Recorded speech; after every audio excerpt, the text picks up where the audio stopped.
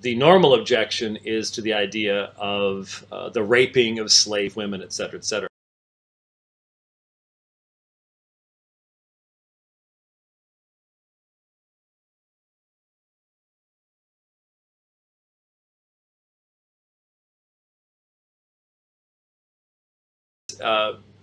Fundamentally, the issue was that when the Israelites took an enemy nation, that they were allowed to take certain of the women who had not known men. And this, of course, had to do with the military situation that existed in the day. And what is often missed by these folks, and I don't even have a clue what the 32 virgin women of Jesus thing is. Since you can't even get the text right, then it's obviously just a flight of fancy imagination. No, the reference is correct. All you would have needed to do is read down to the verses 40. Let me read it out for you. They gave 675 sheep to the Lord. The soldiers got donkeys. They gave 61 donkeys to the Lord. The soldiers got 16,000 women. Then they gave 32 women to the Lord. This is verse 40, which I referenced. Then they gave women to the Lord, just like they gave donkeys to the Lord and cattle to the Lord. So it was there, you just didn't read far enough down. But the normal objection is to the idea of the raping of slave women, et cetera, et cetera. What's normally missed, and again, if you go to Sermon Audio, look up the Holiness Code in the sermon series that I did at PRBC, and look these texts up, I expand upon these things more fully. But what you need to understand is if there was not provision made for these women, once the husbands had either died in battle or been executed, they would be left with no visible means of support in a destroyed area, and basically it was a condemnation to death. This was actually a mechanism whereby life could be saved.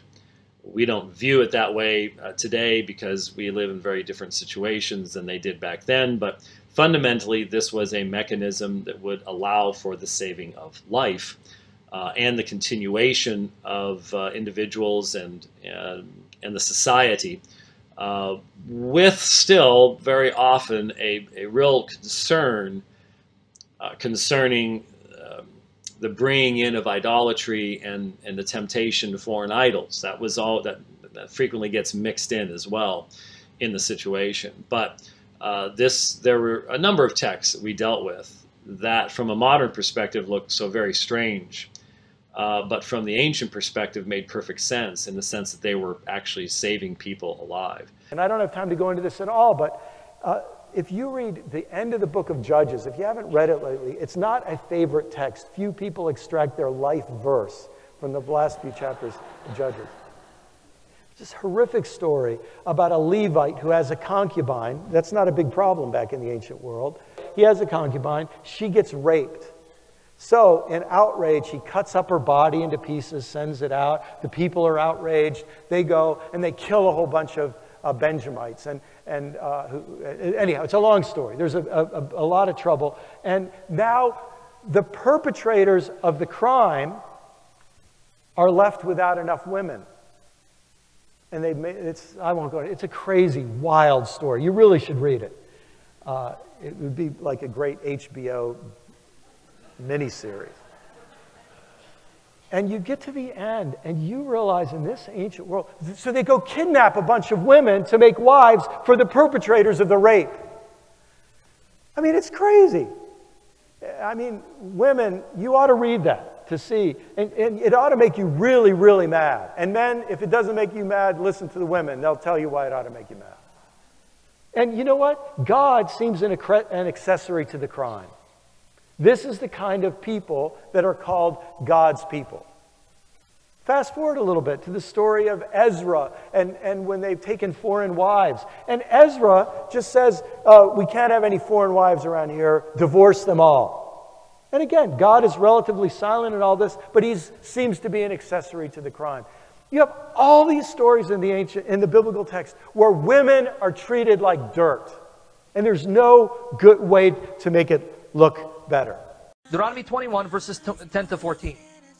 When you go out to war against your enemies, and Yahweh your God gives them into your hand, and you take them captive, and you see among them captives a beautiful woman, and you desire to take her to be your wife, and you bring her home to your house, she shall shave her head and pare her nails, signs of mourning, mourning the loss of her loved one, mourning the loss of her loved one.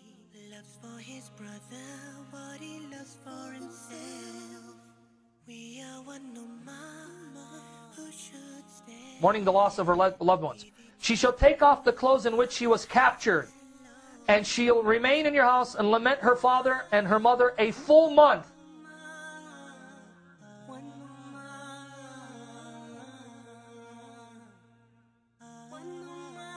After that, you may go into her and be her husband.